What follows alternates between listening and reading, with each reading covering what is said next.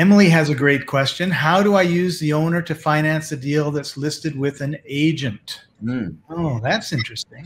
That's a great one, Emily. So using an agent is a great thing, and the property is already listed with an agent. So simply making an offer through that agent, offering owner financing is the way to do it. However, Emily, my suggestion to you is definitely to talk with the agent, find out. And Emily, what I've found is that really this is more of a strategy that works when the property has been on the market for a while.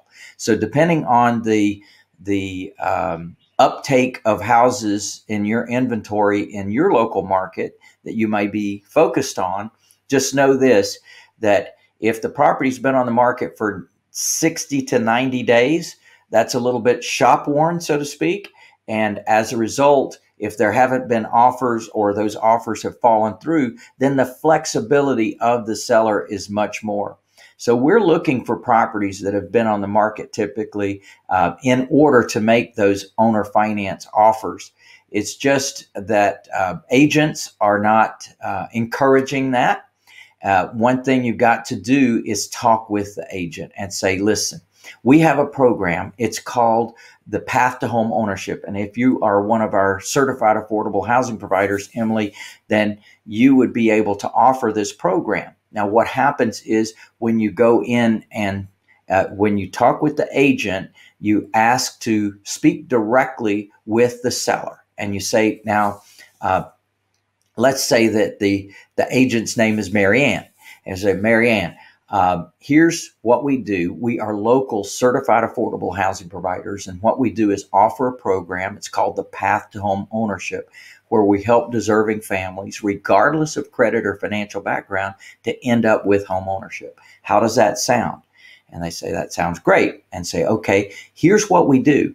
We come and make a presentation to your seller.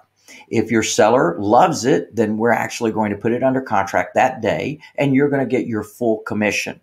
If they don't love it, you're going to get credit for the fact that you brought a ready, willing, and able buyer to the table. How does that sound?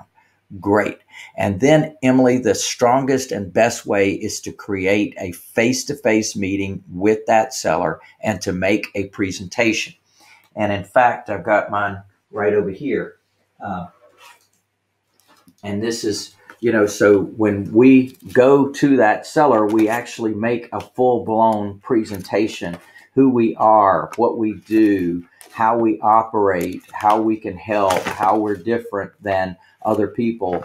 We talk about our award-winning program and the fact that we've been certified in this program. We talk about our mission statement.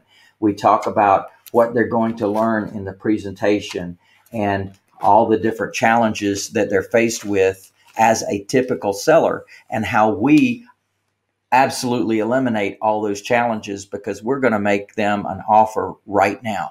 And then we go through the numbers with them, and they actually participate in coming up with the offer price. And we've got a whole process that we teach you. In fact, we're going to be doing that at Millionaire Jumpstart. So that's another reason to come to Millionaire Jumpstart, because I'm going to be going through this presentation process so that you can know exactly how we fill out that cost to sell worksheet with the help of the seller.